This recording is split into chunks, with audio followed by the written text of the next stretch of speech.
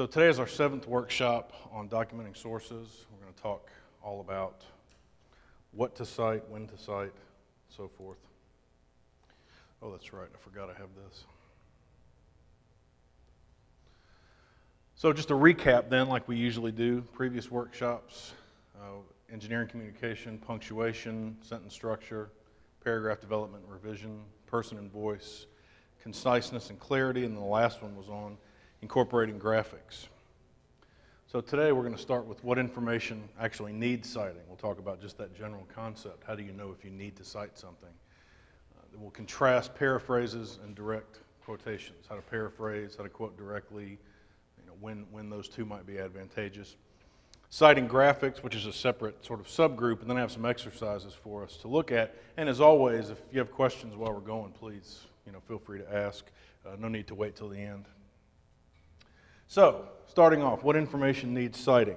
And the first thing I want to say before I get to the specifics is, when we talk about what needs citing, there are some very basic rules and then many exceptions. So a lot of it is a case-by-case situation where you have to look at a given scenario and decide, does this need citing, does this not need citing? It's not an easy yes or no answer a lot of times. With that in mind, we'll look at some of the basics. What do you need to cite? Any borrowed information, whether that's ideas, paraphrases, or summaries, because summaries are a kind of paraphrase, quotations, graphics, even structure and organization that can be specifically attributed to someone else. That's one area of information. And then another that's kind of a subgroup is direct quotations or paraphrases from a source. Now, the real key phrase here is can be specifically attributed to someone else. Can you look at the ideas that are in question and say a specific person or a specific organization created those ideas? If you can answer that yes, probably it needs to be cited. If not, then probably it doesn't. All right, so that's attribution is the technical word for it. But what we're really talking about is, do these ideas or does this information come from a particular person or a particular organization? And if the answer to that is yes, then probably we have to cite it. If not, then we typically don't. All right, so here, the reason this is a subgroup is direct quotations or paraphrases from a source. This is about the ideas themselves in a lot of ways. This is really just about the expression of it. So even if you had some information that by itself probably didn't need to be cited, but you borrowed a direct quotation about it, or even a very specific paraphrase about it, that would probably have to be cited. And the best example of that is a dictionary definition. If you look up a definition of a word in a dictionary and you use that definition verbatim, that has to be cited. Not because the dictionary owns or even created the definition of table or coffee or technical communication or engineering or cookie or anything. It's that we're borrowing their expression of it, how they've talked about it. So that's a direct quotation. The idea itself, if you can come up with your own definition of cookie, engineering, technical communication, whatever it is, and it's accurate, that wouldn't have to be cited because definitions are sort of communally owned. It's almost like currency. Currency in a society has value because the community decided, the society decided that the currency would have value. It doesn't, the paper itself has very little intrinsic value. It's what we've decided. And so definitions sort of operate in that same way. So if you can define it on your own and it's accurate, fine. If you're borrowing somebody else's expression of it, whether it's a dictionary, even a textbook, that would have to be cited because you're borrowing their words to talk about this idea. So the flip side, what information does not need citing? Your own ideas and assertions, so things that you've created yourself, unless these ideas have been previously published. That's the dividing line. And the other very big category is common knowledge, sometimes referred to as general knowledge information, that's not directly attributable to someone else. Okay? And we can break these down a little bit more. Now, the word published really should be in quotation marks, because I'm encouraging you to define this term loosely. When we say, unless they've been previously published, it doesn't necessarily mean published in a journal. if it's been distributed somehow. In an academic setting, if you've written a paper for a class and submitted it for a grade, that hasn't been published in the most technical sense, but it has been officially submitted somewhere else. And that the university actually says, in that case, you have to get permission, even though it's your own work, you have to get permission to use it again as the same document. Now, as professionals, we don't mind citing ourselves as authors. That's pretty neat, in fact, when you have a references section and your own name appears in it. So you want to think about this if you're using anything that's your own writing. Has it been previously published? Has it been previously distributed or submitted in some way? And in that case, you might, even just to play it safe, you might decide, I'm going to, even though I wrote it, I'm going to go ahead and cite this just to make sure that I've covered my bases. Okay. Now, the other category, common knowledge information not directly attributable to someone else. What does that mean? Well, it means it cannot be assigned to a specific source, and that usually falls into the realm of historical facts. There are 24 hours in a day, for example. That is a fact that is mutually agreed upon by almost everybody. So if you were referring to the idea that there are 24 hours in a day, you would never have to cite that, because probably somebody or a civilization at some point in the past came up with that notion, but it's accepted knowledge now. We don't really have to think about it beyond that. Any element of history, you know, the common example that gets used is Abraham Lincoln was assassinated in April of 1865. Nobody referring to that fact would ever have to cite it as such, because it's a historical fact that happened.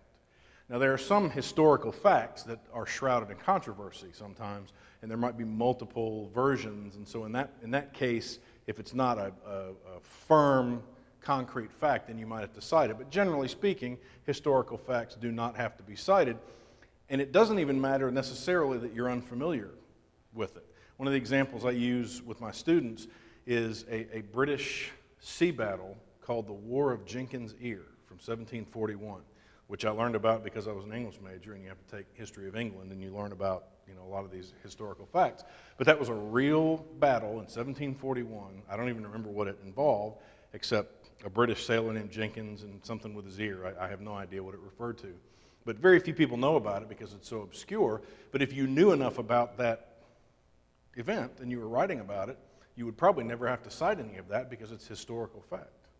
So a lot of times what we end up citing is not so much because it needs citing, it's that we're not familiar with it. And the more we read, undergraduates are especially guilty of this, if you want to call it guilty, in that as they begin researching, they just cite everything, which is good. That's preferable to not citing and getting in trouble. But really what it is they haven't read enough on the subject to know about it very much.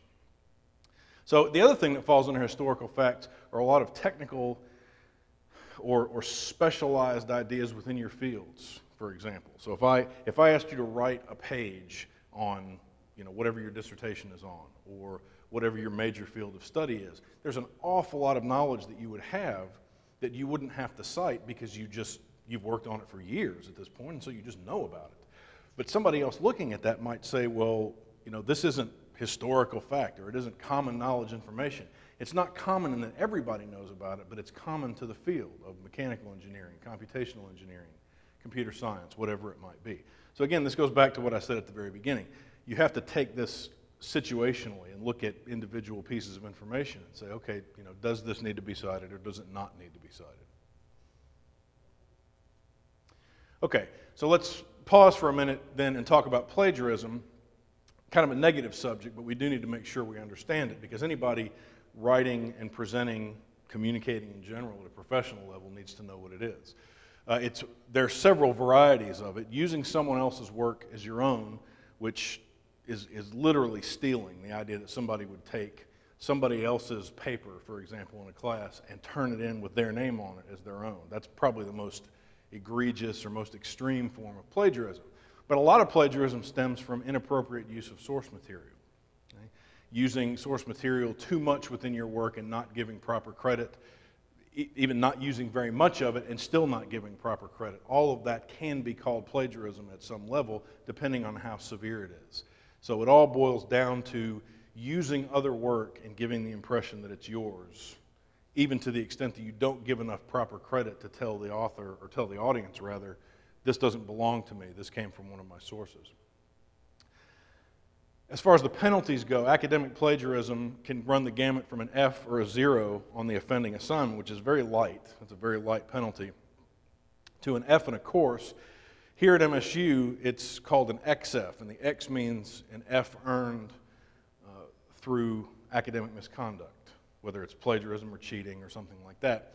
And here at MSU, this is typical. I'm on the committee for the Honor Code Council, rather. So I'm one of the people that conducts hearings of students who've been accused of academic misconduct or violating the Honor Code in one way or another. And this is usually the bottom penalty that the council will assign as an F in a course, not on the assignment, but the student, if they've actually committed academic misconduct, and they will fail the class. And that's usually much, much more severe for graduate students than it is for undergraduates, because graduate students are sort of held to a higher standard, and they're working with research, intellectual property, copyright issues, that kind of thing. The X can be removed to get the academic misconduct or honor code violation removed off of it, but the F grade always stays. And then beyond that, suspension or expulsion from the university, and even up to loss of degrees, actually being stripped of degrees, which I've read many case studies of where that's actually happened. Not necessarily here at MSU, but it can. If you're not familiar with the honor code, I've provided the URL. It's actually at the bottom of the second page of our handout. I've got a few links and resources there for you. And the honor code kind of spells all of that out and talks about MSU's policy about academic misconduct, which you should be familiar with if you're not already. So as bad as academic penalties go, workplace penalties to me are actually even worse, because it gets to monetary issues. If you run into problems with plagiarism on the job, you can lose job rank or be demoted. You can actually lose the job and be terminated. Again, you can lose degrees, and you face the threat of legal action, because in the workplace, we really start to get into issues of intellectual property and copyright infringement, which companies take very seriously. It's a place where they can lose money. I read a case study a few years ago about a faculty member. It's a university in the Northeast United States. I don't remember exactly what college it was, but he had stolen one of his colleagues' journal articles and published it as his own, and hadn't changed any of the data or anything, but went in and changed some of the details to make it look different. But it wasn't different enough, and he got caught. It was a long, drawn-out process. But at the time the article was published, the one who had done the plagiarizing got fired. He had been stripped of his PhD and his master's degree, because after that happened, his home institution went back and looked at his dissertation and found that it had been, I think, 80% plagiarized or something like that. And then they found the same thing with his master's degree. So he got fired and lost 2 of his major degrees, and was probably going to have a very hard time working again. And that was an extreme case, obviously. That was somebody who really, to be generous about it, was not thinking clearly, that they actually took somebody else's writing and tried to pass it off as their own. But the point is, it's taken very, very seriously here and elsewhere. And so you want to be sure that you're doing it right. Now, this is a lot of text for this slide, but it's an important quote. It's an email I got from a student several years ago about a research paper that their team was doing in my class, and it really did a good job of capturing what the issue is when we're dealing with sources and references. So this person said, "I'm editing my group's paper right now, and I have a few citing concerns. No one in the group is a Chernobyl expert." Their topic was the Chernobyl nuclear meltdown in the former Soviet Union from the 1980s. "No one in the group is a Chernobyl expert, so obviously all our information came from one source or another. That said, our abstract is citationless." Abstract didn't have any citations. "The information in it isn't too terribly specific, but it's not exactly common knowledge either. We wrote the abstract just off memory of what we learned from all the things we read. It just looks strange to me that the paper has nearly 1/3 of a page of information without any citation." And as a teacher, I like this for 2 reasons. Number one, they were being conscientious. They were actually worried about, are we using sources appropriately? How does it look to the reader that, maybe we're not citing enough? That sort of thing. The other reason I liked it is that, it's such a good expression of what this issue is. And I think before I responded, I literally cut and pasted the email and put it in a Word document, because I knew I was going to use it like this, because it's a good way to approach the subject. The key phrase in all of that is, we wrote the abstract just off memory of what we learned from all the things we read. This is called knowledge acquisition. That's how we learn things. You know, whatever we're experts in, we weren't born that way. We learned about this stuff over time. So it all came from somewhere else. But the fact that it came from somewhere else does not by itself mean that it has to be cited. It depends on what kind of information it is. So we come back to some of these principles. If the details are accurate and cannot be logically attributed to somebody else, then it is correct not to cite them. A lot of the details about Chernobyl and that nuclear meltdown are historical facts. They happened, they were recorded by multiple news agencies and international agencies regarding nuclear power. So we know without controversy what happened. And if you know enough about that and have read widely enough, then that counts as historical fact and you don't have to cite it. If the details were created by someone else, then you should cite them. One helpful way to think about this is this. The length of a paragraph or passage has no direct relation to the inclusion of citations. You could write pages upon pages upon pages and not cite anything, and that's not a bad thing. It just depends on what you're talking about and how much you know about it. Okay? Again, it's conscientious to think about it that way, but that by itself doesn't mean anything. And so the premise from that is don't confuse unfamiliar information with information that needs to be cited. Just because you're not familiar with it, that alone doesn't mean that it has to be cited. You have to look at it for the kind of information that it is. So a helpful way of visualizing this is through triangulation of general knowledge. And triangulation works here the same way that it does with statistical data, where instead of taking a fairly small set of data and forming conclusions on that, you get a larger area and try to get more of a sense of what it says. And so that's what happens here. If you're talking about a topic that counts as historical fact, but you happen not to be familiar with it, just say Chernobyl.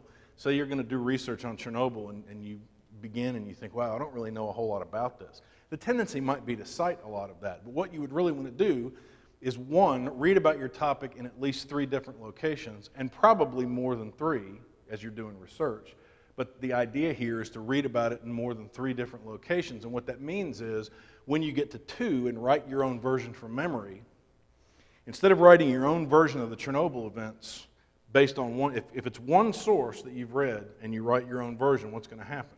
It's going to really pull from that one version. But if you've read about it in multiple places, those 3 sources will kind of get jumbled up in your head, and what you write then is your own version of historical events. And then 3, you go back and confirm that with sources, because you don't want to assume that you got everything correct. You want to go back and look at it and say, okay, dates, for example. Some people are not very good with dates, so you want to go back and make sure you get the dates correct. And that's one way that you can, and what it is, it does a couple of things. It mimics human knowledge acquisition. It's how we acquire knowledge. We read and we, encounter it via different media or from the influence of our peers or family members or whatever, and that's how we acquire that information. But it's also the research process. This is just how we do research.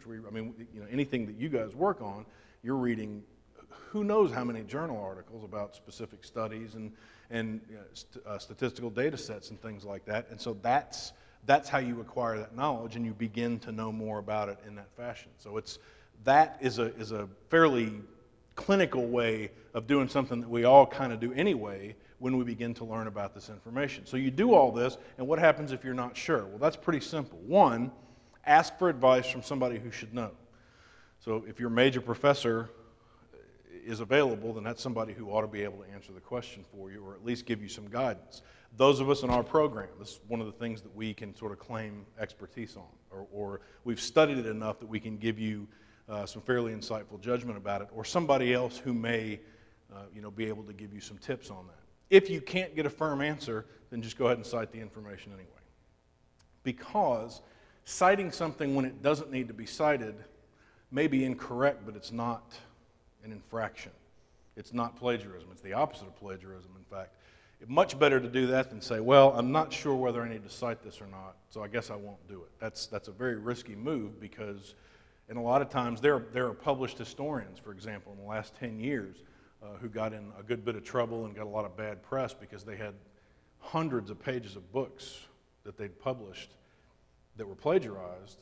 And the story was they had editorial assistants who didn't do what they were supposed to do, and so they wound up going through, they copied information from elsewhere, and they were going to paraphrase it and put it in some form in the book, and it ended up just getting cut and pasted into the book. and they kind of got in trouble. So sometimes that can happen innocently almost, that we don't really know about it. But that's why we have to be very careful. And if we absolutely just can't get a firm answer, go ahead and cite it. Go ahead and cite it anyway. Any questions to this point before we move into paraphrases and quotations? Yes.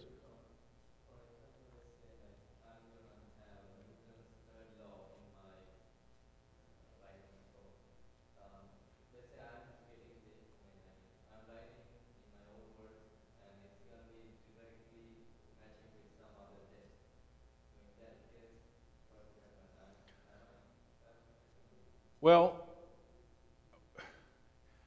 probably for most people, if they're writing it from memory, it won't match another source exactly.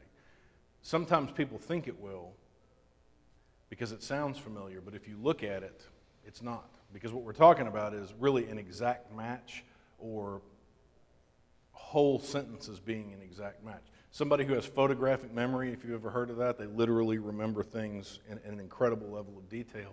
That might be an issue, but typically it's not. If it were to be a problem, what you'd want to do is go in and modify it somewhat. It's possible that you could decide to quote that too. One of the problems with quoting, and we won't really get into this today because we don't have time, but one of the problems with quoting or excess quoting is that it gives the reader the impression that you're just using what other people said. Even if you're doing it appropriately, it gives this sense that you don't really know your subject well enough. Now, it may be that Newton's third law is not the most important idea in what you're writing, and so if you quoted that, it wouldn't be that big of a deal. But if I have a student, for example, who writes on the modified Proctor test in civil engineering, and if they start the paper saying, the modified Proctor test is, open quotes, and then they quote this definition from somewhere, that's a terrible idea, because what it tells me is they don't know enough about the modified Proctor test to define it on their own, and they ought to be able to do that. They ought to know enough about that test that they could describe it for me and define it for me as they want to.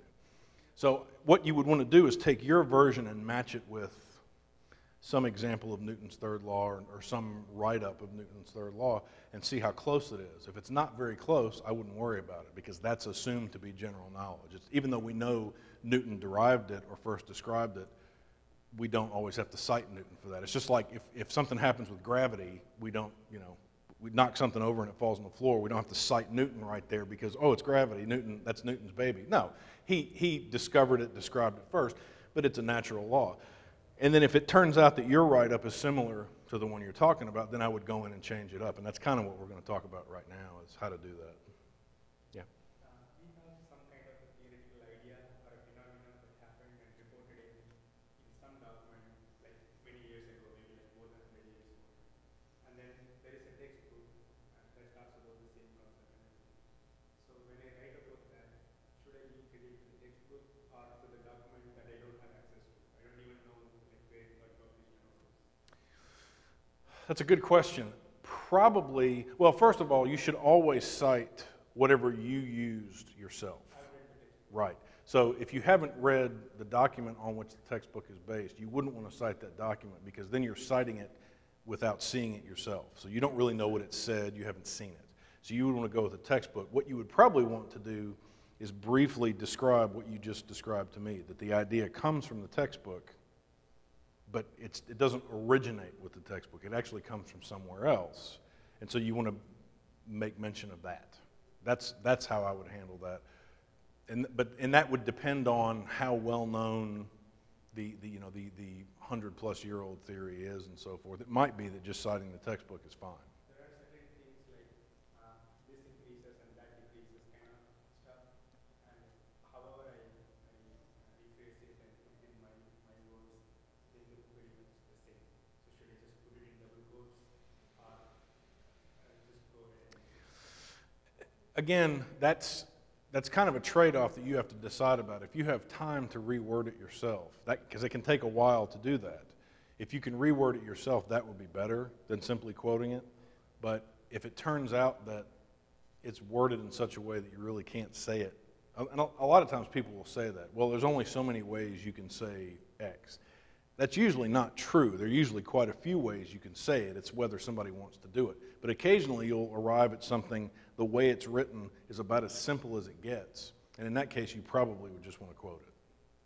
because then to reword it is going to take so much time that it's probably not worth doing. But that also depends on how much else you've quoted in your document. If you've already quoted quite a few things, you might not want to quote something else. Then you might want to, that might have to be a paraphrase, so you might have to do it that way. So you have to keep an eye on how much you've done that already. So it doesn't look like you're just quoting and quoting and quoting over and over. All right, so let's start with paraphrases. A paraphrase is a borrowed excerpt from a source that does three things. One, it significantly alters or modifies the original passage's wording and sentence structure. It retains the passage's meaning, and it provides a citation but not quotation marks. So when you're paraphrasing an idea that's attributable to somebody else, it has to look and sound different than the original to some degree, but it still has to have the same meaning, and you still have to cite it. And that's important for a lot of writers who are unfamiliar with this, because there's a sense for some people that a paraphrase just means you take an original passage and you change a word or two, and then you just do whatever you want to with it. And that's absolutely untrue. It has to be changed significantly, or if you're going to retain it as is, then you quote it. So let's look at an example.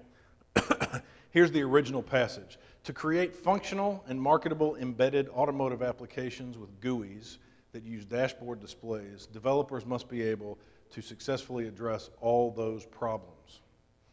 The unacceptable paraphrase, and I'm reading this out loud because it's helpful to hear what it sounds like. Unacceptable paraphrase, to create functional and marketable embedded automotive applications with graphical user interfaces that use dashboard displays, developers must be able to address problems associated with the size and performance of the interface. So as I explained down here, this is an unacceptable paraphrase because it's too similar. In fact, it's almost identical to the original. They've spelled out GUIs as graphical user interfaces, and instead of just saying all those problems, they've said problems associated with the size and performance of the interface, which are fairly helpful changes, but it follows the exact same structure, and so many of the words are identical that it's just not an acceptable paraphrase, and it hasn't been cited.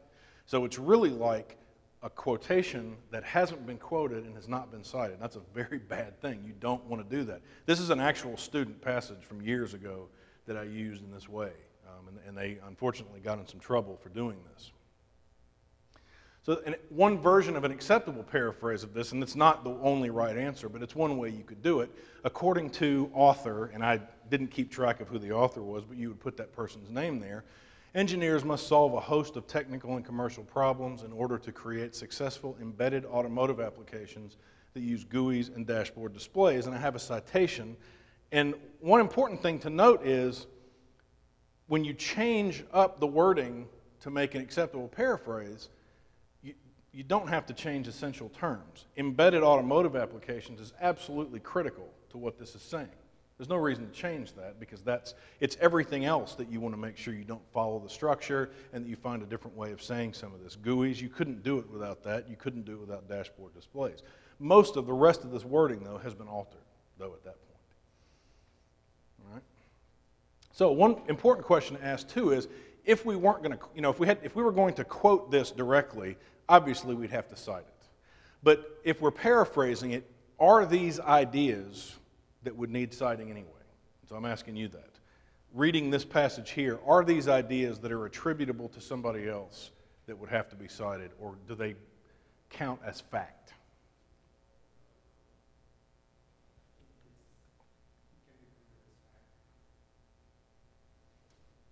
But the rest of you?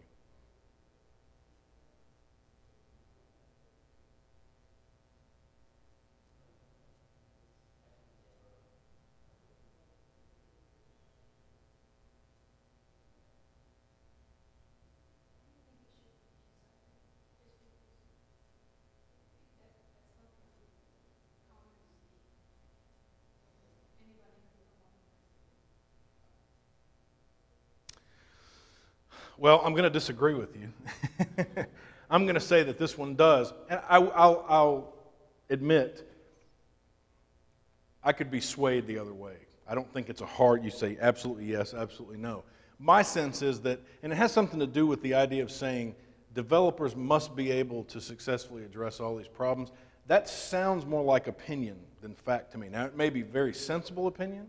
It may be just, you look at that and you say, that just makes all the sense in the world.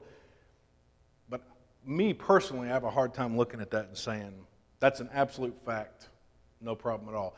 I would say that probably needs to be cited instead. But again, it's not a yes or no question. I think I could be swayed another way about that. But if we were on the fence about it, my advice would definitely be to go ahead and cite it, because I don't think we can be sure. I don't think we can be absolutely sure. One thing that would help too, and I'll get to you in just one second. One thing that would help too, we're taking this as an excerpt. It's one sentence out of a long article. If we read the whole rest of the article, we might have a much better sense of whether this was a fact or whether it was an opinion. So admittedly, we're just looking at this one passage. If we read the whole thing, we might have a very different idea. Yes? No, this is the original passage. So if you were going to quote this statement, obviously you would cite it. But if you read this and you wanted to express this idea and you thought, well, I don't want to quote it, and I don't think the idea necessarily needs to be cited, so I'll kind of rephrase it in my own terms and not have to cite it. The idea being it's just general knowledge, or it's common knowledge, or it's a fact. And what I'm saying is that I think it's a little bit closer to opinion, and I would be worried about not citing that, because it seems like maybe you could say this is somebody's idea instead of this is just the way it is, even if it's logical. All right, here's another one. Original passage. One way in which microturbines are distinguished from larger metroturbines is that microturbines use a single shaft to drive the compressor, turbine, and generator. And this is the paraphrase. One way in which microturbines are different from larger metroturbines is microturbines use one shaft to drive the compressor, turbine, and generator. Is this an acceptable paraphrase? No, clearly not, right? It's just like the other one. It's almost identical. In fact, I think, right, distinguished and different. They said one instead of single, so they made some changes, but it's very much the same as the other one. So no, that would not be an acceptable paraphrase for the same reason the other ones did. Too many words are the same, the structure is nearly identical, there's no citation, none of that. Okay? So we want to apply the same type fix here. Here's one example of an acceptable paraphrase. And what I actually wrote the acceptable paraphrase, so what I did is just reverse it, where this one starts with it mentions microturbines first. I kind of turned it around and started with metroturbines. While metroturbines have multiple shafts, microturbines have only one shaft that drives the compressor, turbine, and generator, and then I cited it. And again, the essential terms, those are essential to what we're trying to say, as is shaft. No reason to change those. Now, I asked the same question about this one. If we encountered this passage and decided we didn't want to quote it directly, and so we had to decide whether we could paraphrase it on our own, would we want to cite it? Does it need to be cited? And another way of asking that is this more like fact or is it more like opinion? Does it need to be cited? Yeah, this one is definitely more like fact, because we're essentially defining these two types of turbines. And that's not, as far as I'm aware, and I'm certainly no expert in this field, but as far as I'm aware, that's not a matter of opinion. That's just defining what these things are. So this you could probably get away without citing if you weren't borrowing their exact wording like this. So if you came up with your own way of saying it, then you probably wouldn't have to worry about it. Now, a direct quotation is a passage that appears in your document exactly as it appears in the source. It must be enclosed in quotation marks, and it must have a citation. Okay? Now, one of the big issues with quotations is they cannot stand alone. They can't be their own sentences. And that's what English teachers like us call a dumped quote. And the problem with it, quite honestly, is this period. So you have this lead-in statement. So if you wrote this, these are your words. Cheney suggests that laboratories should attempt to foster global teamwork, period. Then, open quote, and we have the quotation that's a sentence all by itself. Okay, that's incorrect. It has to be attached in some way to your own words. And there's a couple of ways that we can do that, and they're very simple. One, and this is for a complete sentence quotation, is a lead-in phrase and a colon. So we literally have the exact same passage here with a colon instead of a period, and that shows that they're connected. This leads into this, and this is no longer its own sentence all by itself. That's fine. Everything else is the same.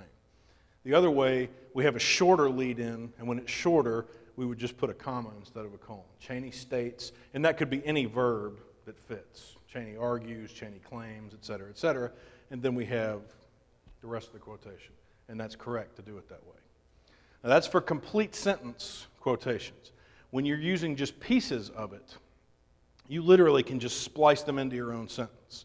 So in this one, this quote from this person named Cheney is just sprinkled throughout your own sentence. Cheney suggests that laboratories should, open quote, create their own online database of commonly prototyped enzymes, end quote, and that the benefits of such a system for, and then we open the quote again, other perhaps less affluent facilities would be unprecedented. We still cite it, and that citation counts for both of those, so we don't have to provide the citation twice because they're close to one another and it's the same source. Okay? Now, the one thing you have to be careful with here is that you don't change the meaning, and that's people taking pieces of a quotation out of context. Sometimes they change the meaning. So as long as you're doing that, then you're fine. And the only reason why you would do one or the other is really a stylistic choice. If you decided you wanted to write it this way instead of using Cheney's entire sentence, there's no real reason for doing one or the other. It comes down to a matter of style and how you want your sentence to look. So those are the two big rules to remember about that. Now, in the interest of time, I'm not going over a lot of other information about quotations because there are many other exceptions and rules and so forth. So what I'll do is instead just direct you to our handout. It's called Documenting Sources, and I've included this URL on the handout for you. Pages 2 through 4 of that handout specifically deal with quotations and some special circumstances for quoted material. So if you're quoting information in your own writing, I would use that handout, and that'll cover most of the scenarios that you'll see. Now, as far as one versus the other, there's really no firm rule to say you should paraphrase here and you should quote here. One general idea to keep in mind, though, is you should quote when the author's exact words are important.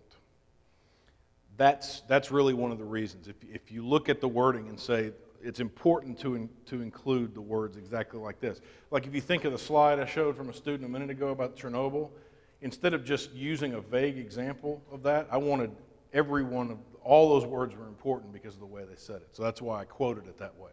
And that's one of the reasons you would do it. Or a passage that contains many technical terms that you have no easy alternatives for, then maybe you should quote that because it's going to be a lot of work. Paraphrasing can be a lot of work because you take a sentence or two and then have to say it, 20 words and say it in 20 other words, but the meaning has to stay the same. That's not an easy thing to do necessarily. So you want to be cognizant of that and make sure that you're using your time wisely, and sometimes quoting might be the best way to do that. Sometimes you may have a reader or a professor who doesn't want you to quote so much because they think it looks like you're borrowing too much information, and so in that case you may have to do the paraphrasing instead. A couple of things to keep in mind about it, though. As I just said, paraphrasing is more work than quoting, so you want to keep that in mind. I got ahead of myself a little bit. The other one is to remember that even with a research document, it still needs to be your own work. Okay? Research exists to support your ideas. You're not, except in a few different cases, a literature review, for example, the purpose of a literature review is to see what other people have said. So it's less your own work than it is a way that you look at what other people have said, but it's usually a part of your own work, where as you're describing your own theories or your own work, you're saying, here's what already exists about this topic, and then you build on that. Outside of that, it should just be your own work. You don't want it to be a string of paraphrases or just quotations. So you want to use it appropriately. You also want to use it sparingly. Make sure that you're not overdoing it too much. That's more of an issue for undergraduate students, frankly, than it is for graduate students. Now, real quickly before we move into some exercises, citing graphics is very simple. You do it at the caption that's attached to the graphic. So for a figure, it's always below. You always have, in this case, figure 1, the Sutton Hoo burial site. This is an archaeological dig in England from many years ago. The citation for that would just go right there. Excuse me, right at the end. For a table, it's the same thing, but that usually is on the top. So when you have a table, that caption goes on top of the table, and then that citation goes right there, and it's that simple. And I'm using a numeric system here in brackets, but any kind of citation would work that way. So that's how you do that. And what I haven't said here, but I'm implying it, graphics operate the same as words. If the graphic doesn't belong to you, then it probably has to be cited, unless it's free of copyright somehow. If you created the table, if you took the picture, if you created the chart, different story. But if you borrowed it from somewhere, then that would have to be cited. A few additional issues. Any source that you list in your references section has to be cited somewhere in your paper. And this is sometimes confusing to people because of the differences between a reference section and a bibliography. Now, sometimes, for our purposes, references, that means the sources that you've used in your paper. That means they're cited somewhere in your writing. Sometimes a bibliography is used to mean that exact same thing. A bibliography means a references section. In many cases, though, a bibliography means sources related to your topic. So it's reading articles, books, whatever, about the topic you're writing about, but you haven't necessarily used them as sources in your own paper. When you have a references section, though, that's all this is. Anything that's listed in your references section should be cited somewhere in your paper. If it's a bibliography, it might be a little bit different. And that may vary some with your audience or situation, but usually not. That's usually how it's done. Presentations we're not getting into today, but they're cited essentially just like papers are. If you borrow text in your presentation, it should be quoted, paraphrased, cited, just like we're talking about here with papers. And that's actually going to be covered next week, but I wanted to mention that here since we are talking about citing. I'm not going over specific citation styles because there are so many and because you may have to follow different ones. There's not one that everybody uses. Two of the most common are IEEE's sources, and I've also put this on your handout for you to look at. They have a PDF that covers all of their citation styles. We have our own system in our program that's based very much on the IEEE system. It's a little different than that, but it uses numbers and square brackets. And then the other one is the APA system, the American, even though it's in the social sciences, Psychological Association, it's very widely used in engineering as well. And so that website has everything you would want to know about that.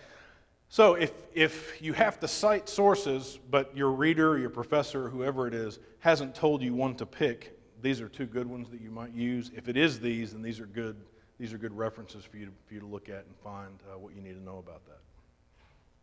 And one thing, too, citing sources, obviously, as opposed to memorizing, what you're supposed to do with a particular type, a book, how that's supposed to be formatted and so forth. Obviously, when you go through and do your references section, you want to have these right next to you or looking at them so that you can make sure you follow the rules exactly. People who expect you to follow these really do expect you to follow them very, very closely. Theses and dissertations, for example, are supposed to be done a very specific way in the library. For example, we'll really look at those and make sure that you've done them correctly. So when you get to that point, you want to make sure that you're looking at a style guide, whether it's these two or there are many, many, many more besides these two. But whatever you're using, you want to make sure you're looking at the directions and following them closely. All right, so let's look at a couple of exercises, and we'll start this way with a multiple choice. Which of the following statements need to be cited? A, an experienced senior computer engineer makes around $64,500 to $96,700. B, as of 2002, the U.S. Bureau of Labor Statistics counts 675,000 computer software engineers holding jobs in the U.S. C, in a previous paper, we discussed the results of a noise control study using armored Humvees. D, all of the above. E, none of the above. You say all of the above? I'm not sure about A.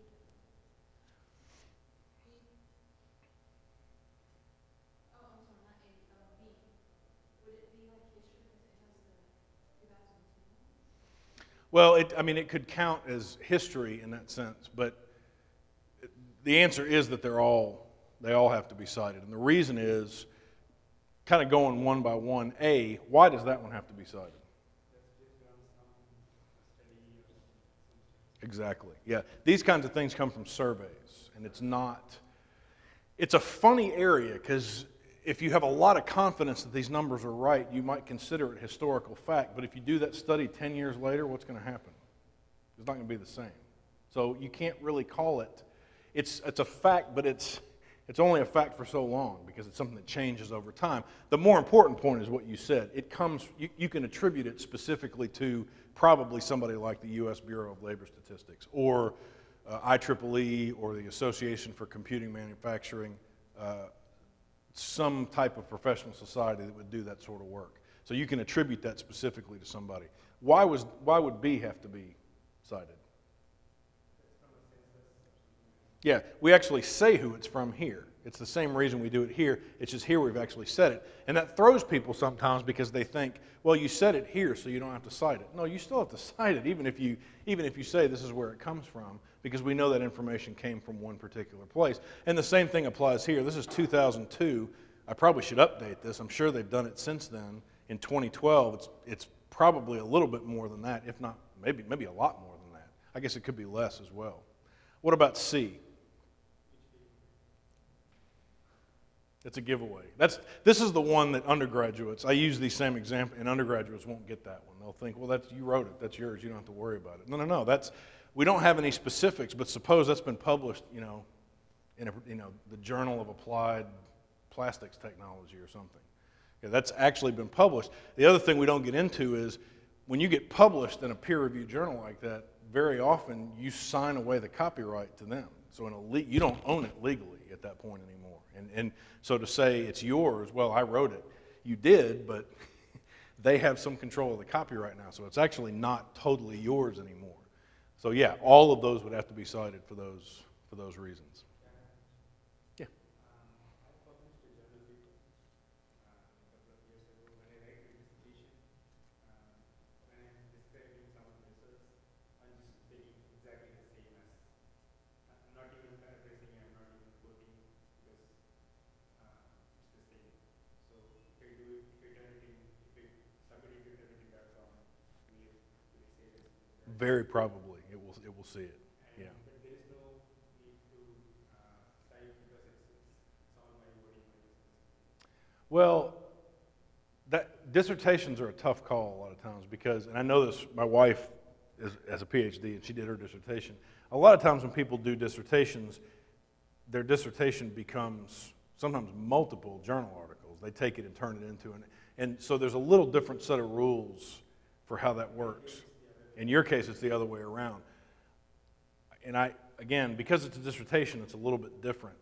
I would be wary of, because it's been published in a journal, of using it without citing it, though, in some way. And all that really means is I would want to find out from somebody else. Like I would ask your professor, does this need to be cited? Maybe the library, if they're over the dissertation, because they have an office there that does that, they'll be able to tell you one way or another. I wouldn't just use it without asking, though. I think that probably needs to be cleared up to make sure, because like you say, it's the opposite. Usually it's the dissertation and that becomes an article, and a lot of times I've seen in articles where it said this began as a PhD dissertation, so you'll have that note in the article. The other way around, though, I don't know, and it may be that that's fairly common. I'm really not sure. You would just need to find out from them and ask.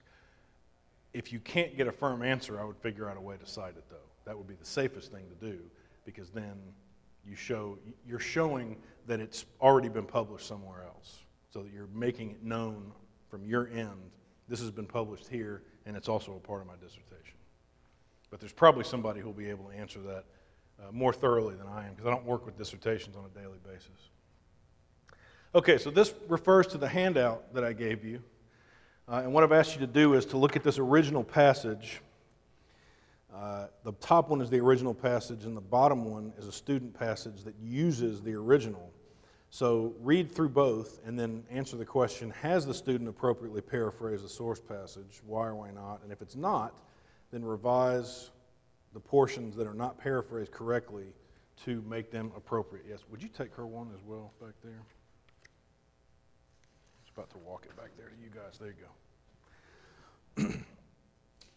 So we don't have to work on these alone necessarily, but read through them and then we'll kind of talk about it and see, what, if any of them need to be fixed, what parts need to be fixed. And then we've got a couple of short ones on the back as well. So let's start with that. Just read through these and we'll see what they tell us.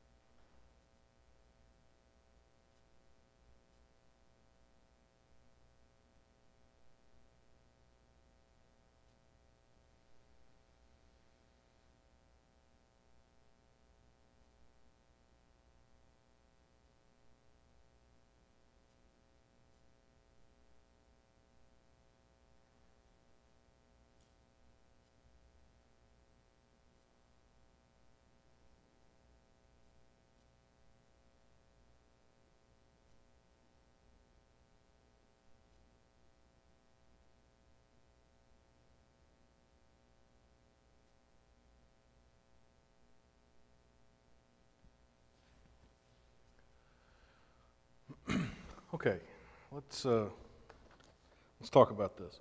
So, first question was the student passage. Have they paraphrased the source passage appropriately? No, not at all, right? It's hidden a little bit. So we have, let's see, I believe it starts right here in their borrowed version.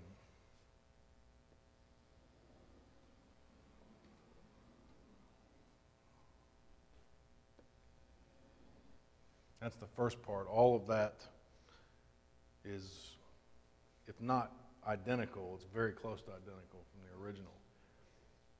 Now, one thing to point out here is lists like this, you can often get away with that if that's the right way to say it, because there's not many, especially if the order is intact, like it has to be, item 1 through item 4. Many times you can get away with that because there's not a more reasonable way to say it.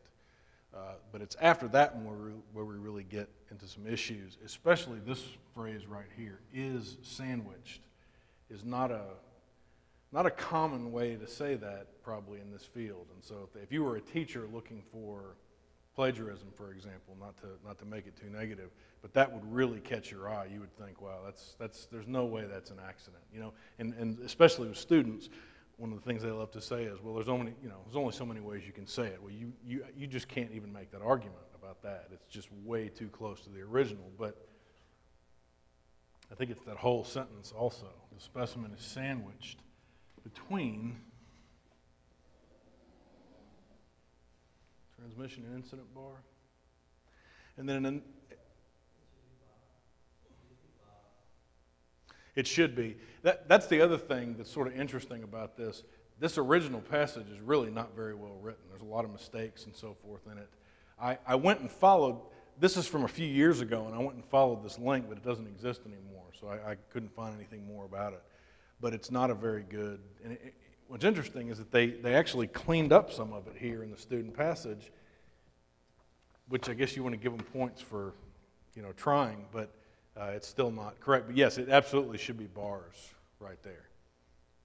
And for example, these commas, we wouldn't want those at all. They're very awkward, and they left them out, which is good, but they still barred that entire sentence without changing any of it. And I think it stops about here.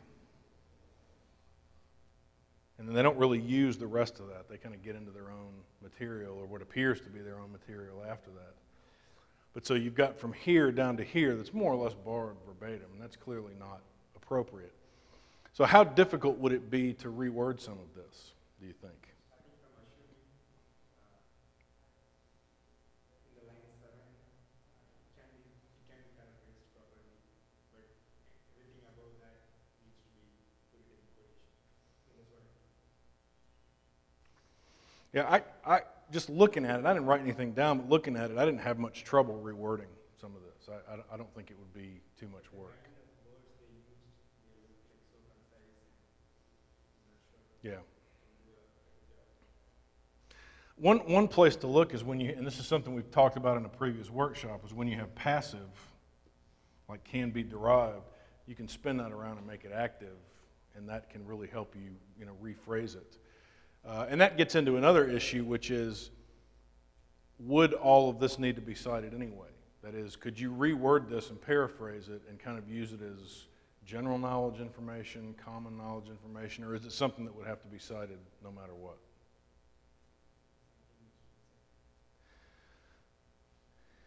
Yeah, I'm not sure, but I would go on the side of citing it.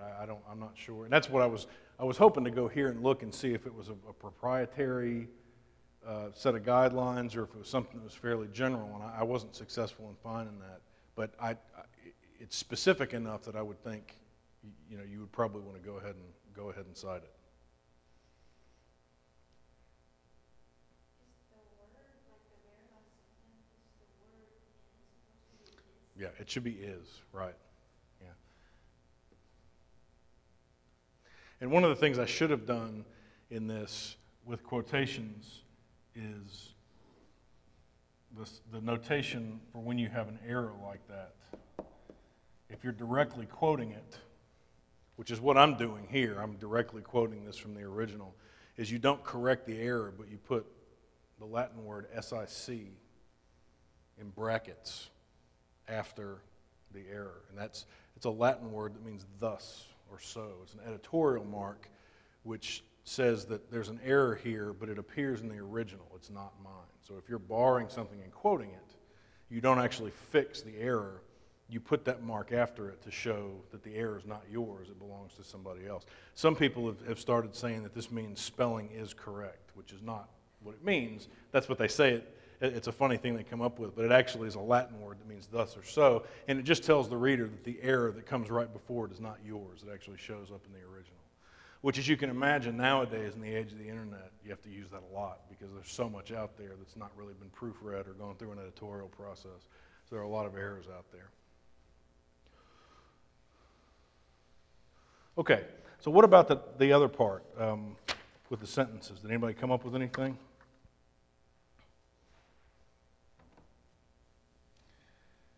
Because what I was thinking we would do is maybe get a brave guinea pig to write theirs up here. Let's see if anybody's brave enough to do that.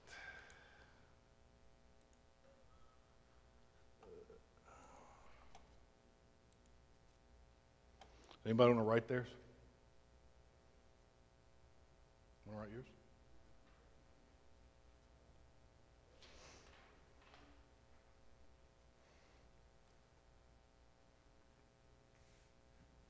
It could be either one of them, or you can do both if you want. One that's a complete sentence and one that's just a phrase.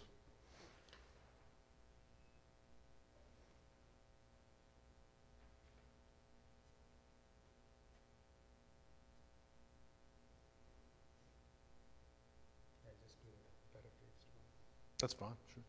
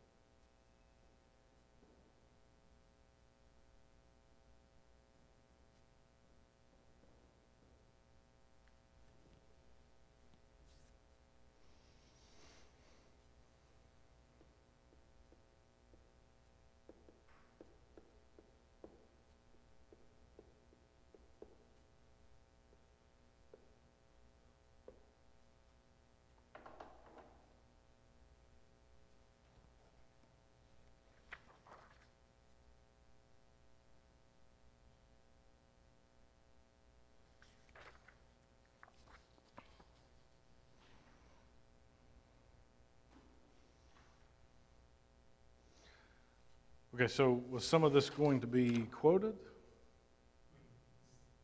Paraphrased. Oh.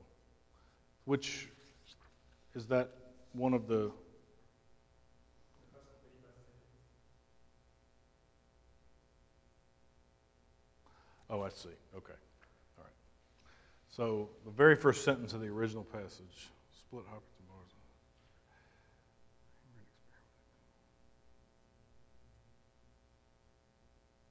Okay. Does it look okay to everybody? Did he paraphrase it appropriately? Looking at the very first sentence under original passage on the first page. Split Hopkinson bar is an inexpensive device for performing high strain rate experiments. He said high strain rate experiments can be performed by using an inexpensive device called Split Hopkinson bar. I think they're phrasing-wise, it's okay, but I don't think it can be more than because you just said you make it active. Well, when I said that, I was talking about if it's already passive, you can make it active. To paraphrase it, this went the other direction. It was already active, and he was making it passive.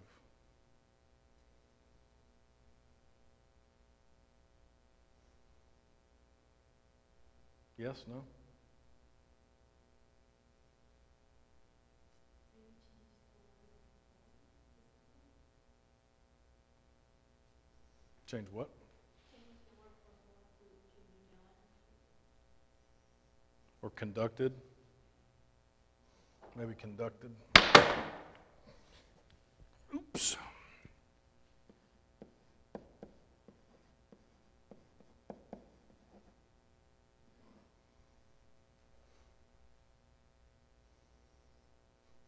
Might even be able to do away with by.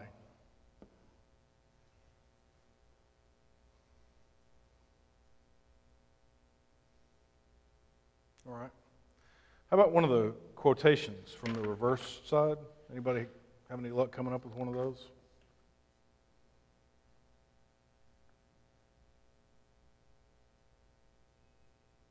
No takers?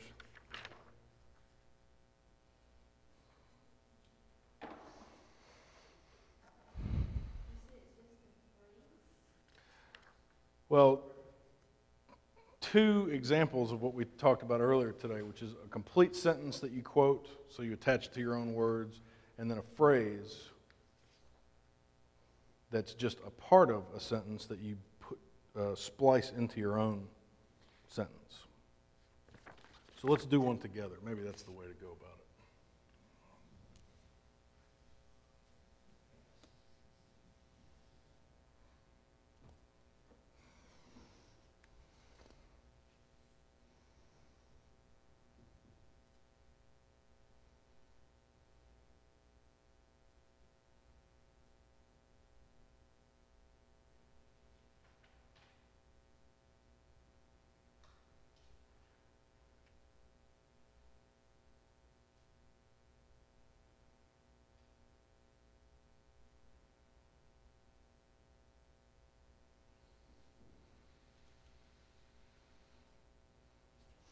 So maybe something like this.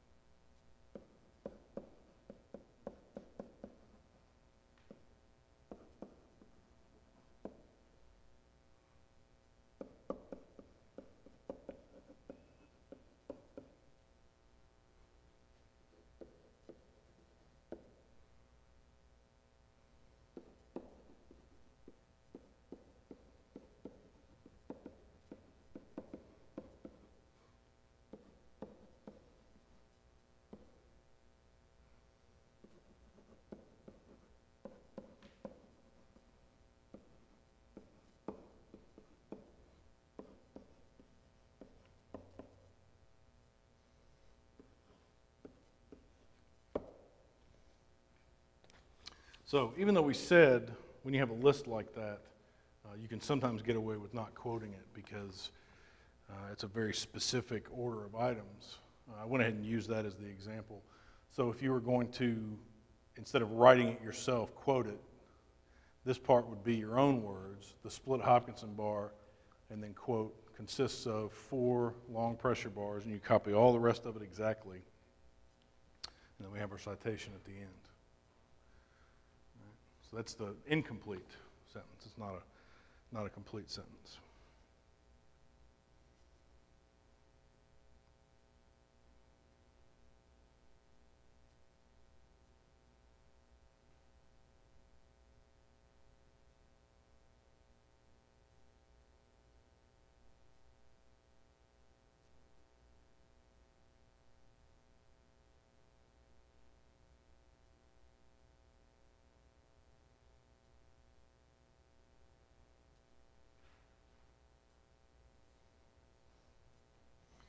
So for a whole one, or a complete sentence rather,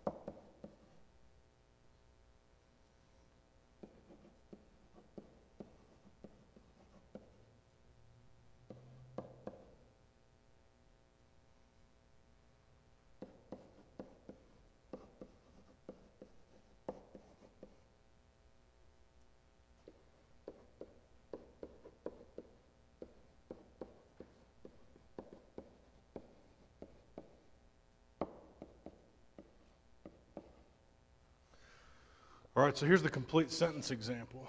Put a line here to separate them. According to author/source, the strain rates produced by this device depends on the length of the specimens. That's a mistake. The period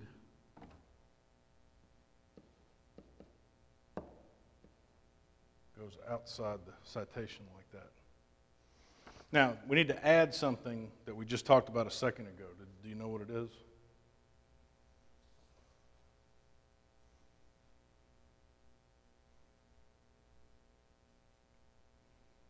Remember, I made the comment that that original passage itself is not very well written, so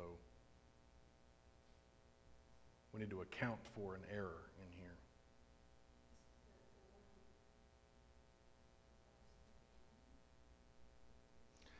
It is depends, but it's not because of device, it's because of what?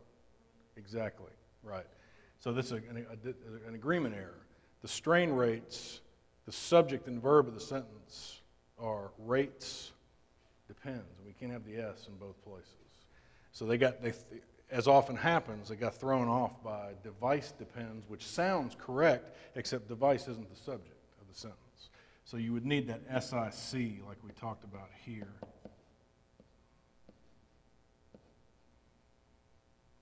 To account for that error. The brackets are really useful in quotations. One thing you might do out of context is, after this device, spell out what this, because this is so relative, somebody might not actually know what that refers to. So you might say, instead of this device in brackets, split Hopkinson. I left the H out, I'm not doing very well. Split Hopkinson pressure bar. You might say that instead in brackets, or say this device and then just put it right after that to clarify what it is, because this device by itself, they may not be able to tell depending on where it is. Okay? All right. Well, that was about it. The next one is next week. Remember, because we had to reschedule last week, so they're a week apart now. Next week is our last one, and it's going to be on oral presentations. So that's what we'll talk about next week. And as we've done in the past, this week I'll get these materials and also a video of today uploaded to this website, so you'll have external access to it. All right. Thank you for coming, and as always, feel free to take drinking cookies as you wish. See you later.